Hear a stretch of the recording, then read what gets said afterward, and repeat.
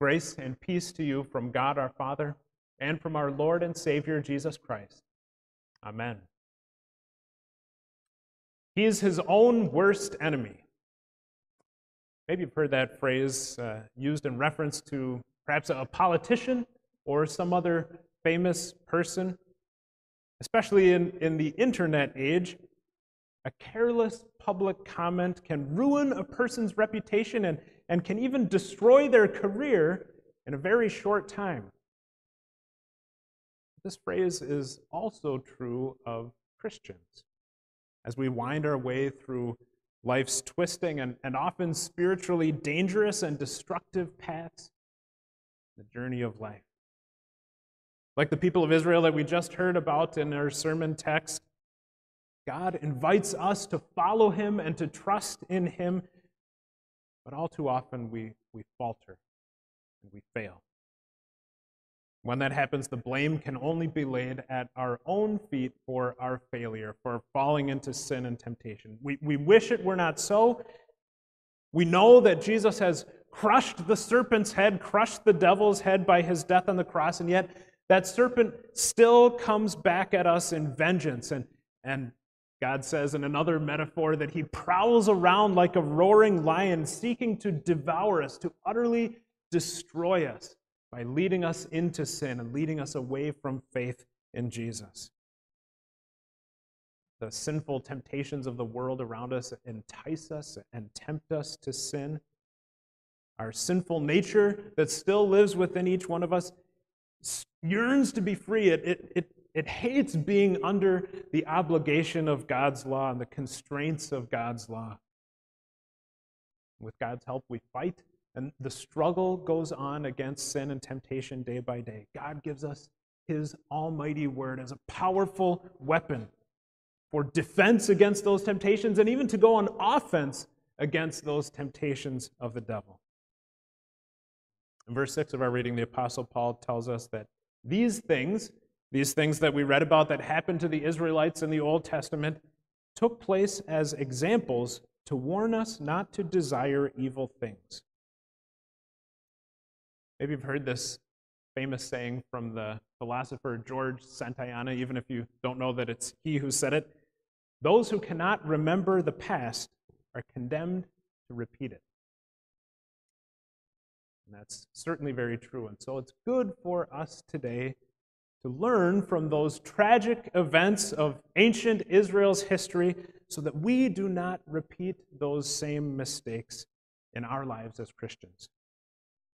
The Apostle Paul was writing these words to Christians in the Greek city of Corinth. They were surrounded by all kinds of worldly evil. If you read up a little bit on ancient Corinth, you'll find out just how disgusting and despicable the very often public acts of sin and evil were in Corinth at that time. And the Apostle Paul writes to them to remind them and encourage them that they were by no means the first people of God to have to fight against temptation and sin, both around them and also within themselves. And so he reminds them of those battles that ancient Israel had against sin. But God demonstrated repeatedly with his marvelous signs and with his miracles and powerful acts that God was there with his people, with the people of Israel, to uphold them as they fought against those temptations to sin. God first led the people out of slavery in Egypt after performing 10 miraculous plagues that wreaked havoc on the unbelieving Pharaoh and people of Egypt. And finally, God led them out, and while Pharaoh's army was pursuing them, God protected them.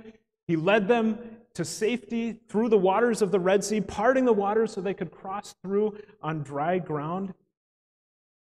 And God continued to guide and guard them as he led them in the form of a pillar of cloud by day and a pillar of fire by night. And as they were there in journeying through the wilderness, God miraculously provided food for them, sending manna from heaven and miraculously providing water for them. A couple of times, water coming from a rock miraculously. Paul says that rock symbolizes Christ. that it really was Christ himself who gave them that miraculous nourishment.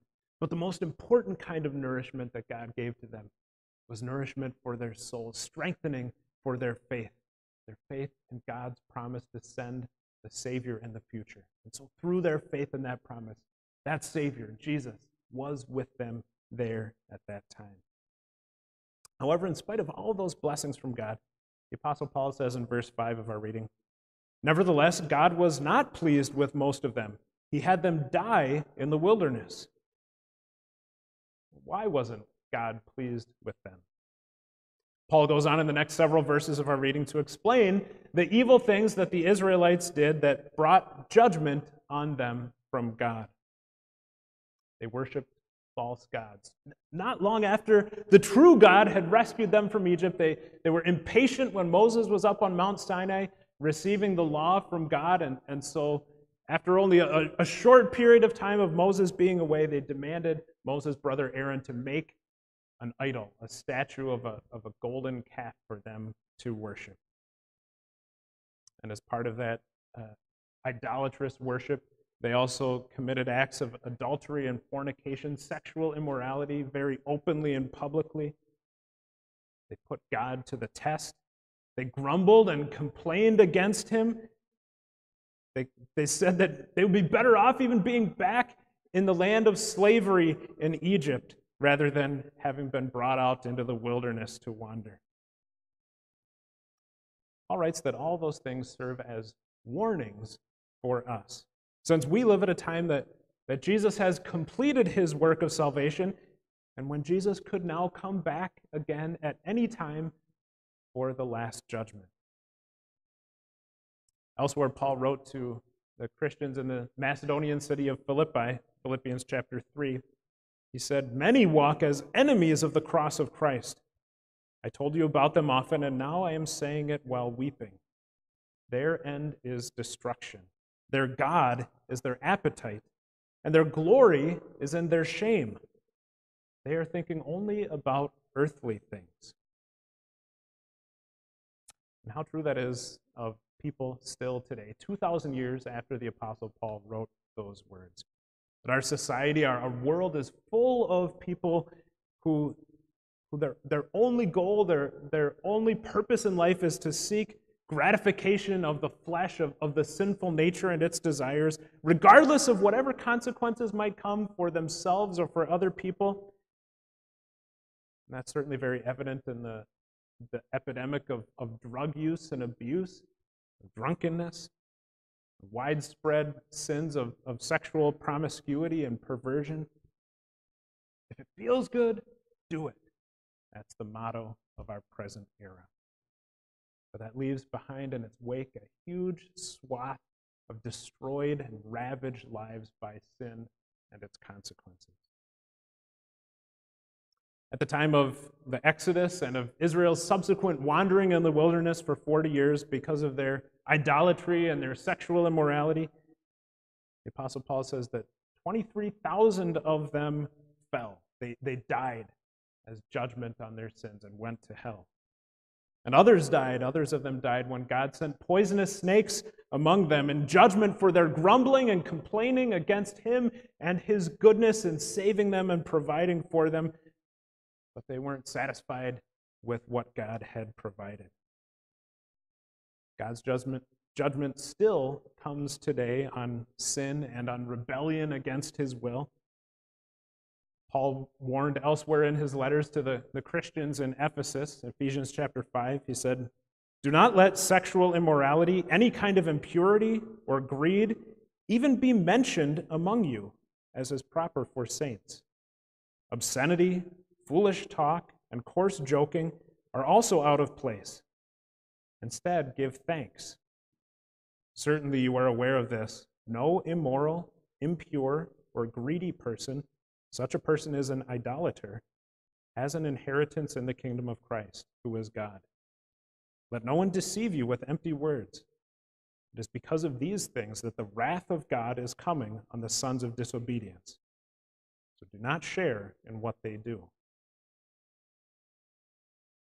We today need that same admonition that the Apostle Paul wrote to those Christians in the city of Ephesus. We need it not only because of the open sin in our society, the sin in the world around us, but also because that sin in the world around us can and does affect us also. We also are vulnerable to the sinful temptations of this world. So God wants us to be on guard and to fight against those temptations to sin. Satan, the tempter, the accuser, came to the Israelites in the Old Testament, and he tempted them. He attacked them not at their strongest point, which was the leadership that God had provided through Moses, who relayed God's own word to the people, but he attacked them at their weakest point, the desires of the sinful natures that lived within them. Satan baits the hook of each individual temptation according to the appetites and the weaknesses of each individual person. Martin Luther observed, "Satan is like a hunter. He wrings the necks of most birds, but a few he leaves for decoys." And so Christians today will observe obvious and openly rebellious, sinful people prospering and seemingly enjoying their sinful ways and not reaping any consequences or judgment, apparently, as a result of their sin. So we'll be tempted by those things we observe to go and follow in that same sinful path, forgetting the warning that God spoke in Romans chapter 6 that the final result of those things is death. The Apostle Paul offers many words of encouragement from God and reminders of who we are and what God has done for us as we fight those battles against sin and temptation. God has this precious word written to warn us. The Apostle Paul writes in verse 11, "Us to whom the end of the ages has come." Yes, we are in the end time. We have seen the fulfillment of God's promised salvation, Jesus' death on the cross in payment for our sins and his resurrection from the dead. And so God tells us that now that salvation has been completed, the end of the world could come at any time. And when the end does come, we will leave this sinful world and live with God in heaven. And so God calls on us to be ready for that return of Jesus and the final judgment.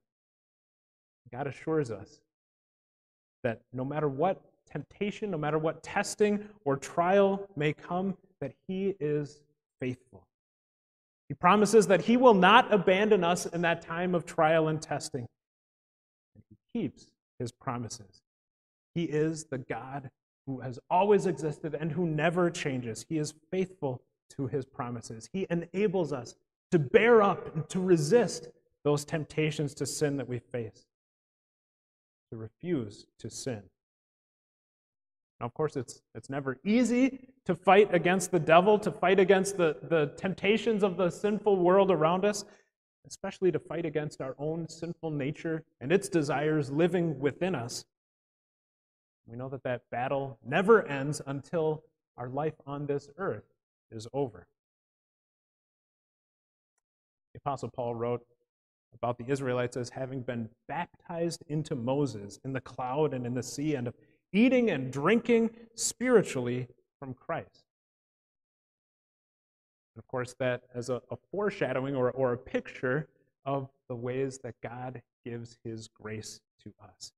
In tangible, in real ways, not just in symbolic or metaphorical ways. First, in the washing of baptism, God makes us his own. He adopts us into his family as his dear sons and daughters through Jesus. And he gives us his word, which is a living and active, a powerful two-edged sword that he gives us to wield, to defend against the attacks of the devil and to go on the offense against him.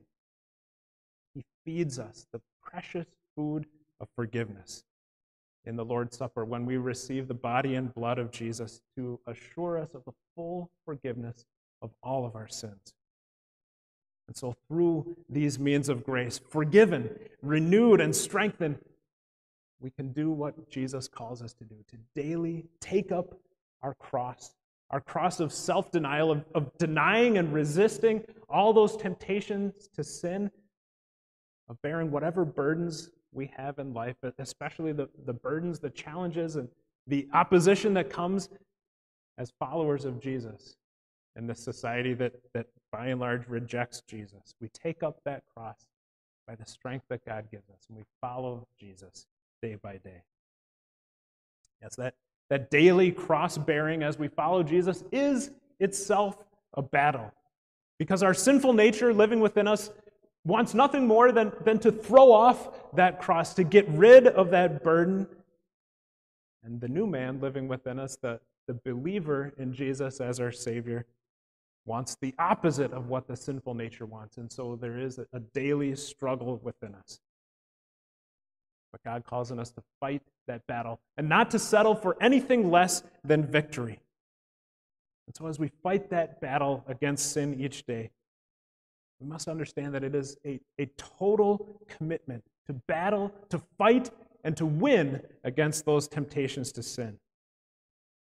But of course, our daily frustration is that we never totally win in this life. Each day brings a new battle, new temptations to sin, and each day we win some of those battles and we also lose some of those battles, sometimes falling so pitifully short of the standard of perfection that God demands that we can simply only join together with the Apostle Paul in his cry of desperation that he writes about in Romans chapter 7. What a miserable wretch I am! Who will rescue me from this body of death? The Apostle Paul then goes immediately to supply his own answer, which is also the answer for us as well. I thank God through Christ Jesus our Lord. Jesus has won the victory for us. When we fail, he did not fail. And he supplies and gives and credits that victory of his to us, to our account in God's sight. If ancient Israel, the Israelites, had been faithful to God in the way that God had been faithful to them, the Israelites would have faced those temptations to sin, and relying on God's help and the strength that he provides, they would have overcome those temptations. Through God's word and through the sacraments of baptism and the Lord's Supper, by that grace and power of God, God comes to us with his gracious promise of full forgiveness of our sins and of eternal salvation. When temptation comes, he invites us to watch and pray. He promises to hear our prayers and to deliver us from all attacks on us in our faith. Yes, he assures us that in this life, because of sin in the world and within us, temptations will come in this life. And God's word tells us the plain reality that, yes, we will fall into sin. But God assures us that his Son, who led a perfect life in our place and who suffered an innocent death in our place on the cross, has already paid in full and taken away all of those sins of ours. And our perfect Savior will continue to lead us each day, just as he led Israel through their wandering in the wilderness. Our Savior Jesus will lead us through life in this world to the promised land of heaven. And so as we think back on those struggles, those weaknesses of the Israelites in the Old Testament, we reflect on our situation today also. We see that, yes, fighting temptation today is no easier than it was thousands of years ago at the time of Moses and the Israelites. Temptations lurk within us, urging us to give up or to see how much we dare to try to get away with, testing and pressing the line, seeing how far we can go before God's wrath is kindled and his judgment comes upon us. Satan uses those temptations and he sows the seeds of doubt and lies in our hearts. Nothing really has changed in essence. Only the names and the dates have changed. Temptation is here. The battle against it must be fought. If the Israelites had followed the Lord instead of rebelling, they would have entered the promised land of Canaan. But instead, temptation led to open rebellion against God and his will, and so ultimately it led to the death of all of that generation of Israelites without entering the promised land of Canaan. As we follow Christ, God promises us that we will be victorious when temptation comes, and even in death, because, as the Apostle Paul writes in 2 Timothy, if we have died with him, with Jesus our Savior, we will also live with him. Through baptism, we are connected to Jesus. Our old self, our sinful nature, dies together with Jesus in his death on the cross, and a new self is raised within us. A new self that desires to follow God and his will in our lives.